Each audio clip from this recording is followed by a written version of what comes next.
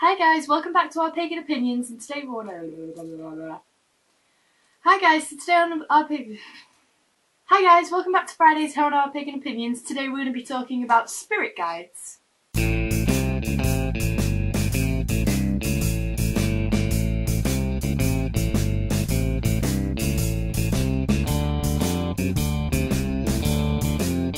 So first off, I'd just like to say that I'm really sorry that I didn't post last week. I had a video and I tried to upload it twice and it failed both times, and you might think twice isn't very many times to try, but each time it was uploading for 8 hours and then it failed, so it just got to the point where it was midnight and I was like, fuck this. So I'm sorry to the other hosts, and I'm sorry to all the viewers that I missed my slot, but yeah. So this week's spirit guides is what we're talking about. Now, me personally, I have one spirit guide and it's an animal spirit guide, and if you're wondering the difference between the two, personally, I don't think there is one. They're just, an animal spirit guide is the same as a spirit guide, it just forms in a different shape.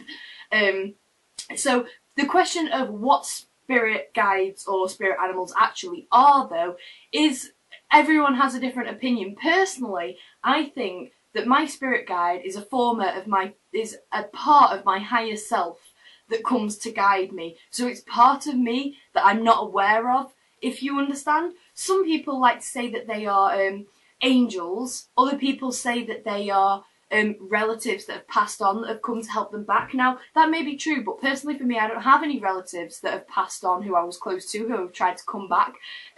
So for me, that doesn't apply, but I have not experienced that yet, so I cannot cross it off my chalkboard. But yes, I have an animal spirit guide, and it's a panther. Now, Charlie said that you're not meant to tell people what your spirit guide's name is, but I can't tell you even if I wanted to, because I don't know what his name is. I know he's a he, but apart from that... Oh, that's my phone dying. Apart from that, I've never had the urge to ask him what his name is, and he's never brought it forth. So either my imagination isn't that creative, or it's just not necessary in our current relationship. So that's cool. I think a problem people have is they don't know what their spirit guide are, as in the same kind of problem that you have with familiars. Like, you love your pet, you want your pet to be your familiar, and therefore your judgment is kind of cloudy whether you can make that decision whether they actually are your familiar or not, because you want them to be so badly but you don't actually know. Well, some people can say that with animal spirit guides or totem animals.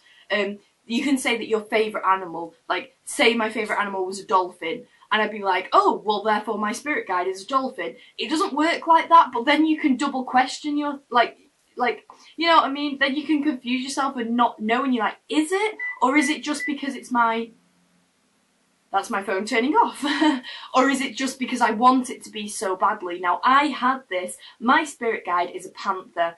Now, I had this idea long before I ever looked into spirit guides and knew what they were. I just had this feeling that it was a panther. And I had a panther tattoo, not for the reason of it being my spirit guide. And then when I came to discover it, I was like, is my spirit guide a panther? Or is it just because I want it to be?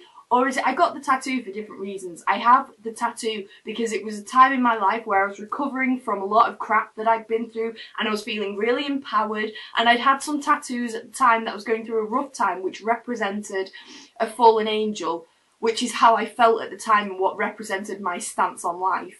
And then when I was coming out of it, I never ever regret the tattoos that I got, because they tell a story. They were a part of my life at that time. But then when I became all empowered and I felt strong and I felt like things were working out, I decided to get a panther tattoo because that's what it represented for me. And it was just, I woke up one morning and I just had panther in my head. I could see the tattoo I wanted. I'd not seen it anywhere.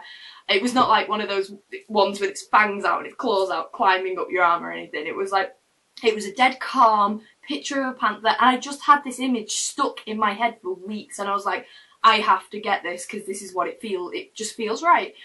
So I did, and then later when I came to discovering spirit animals and spirit guides, I was like, oh, I did a few meditations and a panther was coming to me, and I was like, is this just because I've got a panther tattoo and panthers represent stability and stableness and strength and all the things that I want in a spirit guide? And I was like, is my judgment clouding what I what I think. And I remember so clearly the very first time I spoke to my spirit guide, and I knew for sure that it was a panther and that he was my spirit guide. I was in like a meditation. It wasn't a guided meditation. I was just away with the wind. I was in a jungle. I can picture it so clearly. I can see the moonlight. It was like a little opening in a really, really thick jungle. And I was walking and I wasn't scared, but I could feel a presence moving in the trees at the side of me. And I kind of had a feeling that it was my spirit guide. And then he just walked out, dead prowling, dead casual. And he went, "We've never spoken before." Not quite in that voice, in a deeper, calmer voice, but kind of with an edge of, hi. I don't know, like an edge of sarcasm kind of, but not quite. And that's what he said. He said, "We've never spoken before." And but it felt like we knew each other, and it was dead weird. So I remember that so clearly, and it's when I went, okay, it's not just me. It may have been me influencing it. I don't know how the whole thing works, but yeah, so my spirit guide is a panther. I think that's kind of a cute story to go with it. So yeah, I only have the one, and we communicate. I've never had anything. You get some strange people that are like, "Oh yeah, I see my spirit guide. It's sat next to me right now. Hi, spirit guide." You know, I never ever have seen spirit guide in real life. And when I say real life, I mean the logical present here and now in my room, the same way I can see the camera, you know what I mean? But I communicate with my spirit guide in dreams and in meditation. And sometimes, you know, when you just get a feeling, when you're just like, I shouldn't step out into the road right now, and then a police car drives past at 1,000,000 miles an hour. Not that I've had that situation, but you know that kind of feeling where you're just like, oh, I shouldn't do that. I kind of feel that that's his presence, and he's a really strong masculine presence that's kind of protecting and guiding. Now, the fact that I have a tattoo, and I got this beforehand, I just had this really solid image of a panther in my head. I know my spirit guide's male, and I've always really known that. It's just, you know, you can just feel it. Well, when you look at my tattoo, it looks like a female to me. It's definitely female. And because I think that spirit guides are a part of our higher self, I think it's kind of fitting that my representation is female, because that represents me.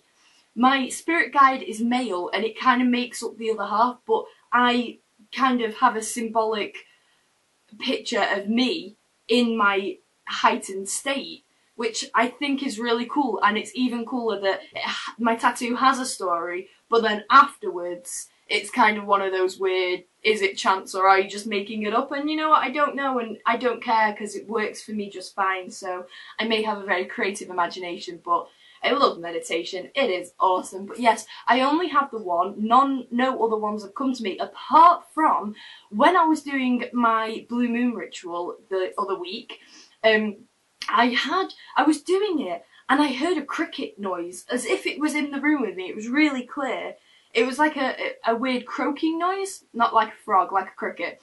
And I was like, what was that? Thinking, am I sat on a piece of paper, or am I knocking something, or are the cats in the room? Is it something creaking? And I was holding it, because I always wear the same bracelets and they're kind of dangly. I was holding them just in case, you know, like, I can't make the noise, you won't be able to hear it, but you know when beads rub against chains and stuff, it makes that kind of scratchy noise. I was like, is it that?